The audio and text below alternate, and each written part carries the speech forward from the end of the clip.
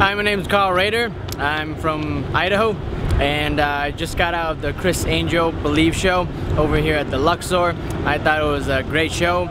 I actually thought it was very personable, and the act was great. A lot of humor, actually a lot more humor than I was expecting, especially for a magic show. And I recommend, if you're coming out to Vegas, definitely check it out. It's definitely a sight to see, especially with the illusions that they have.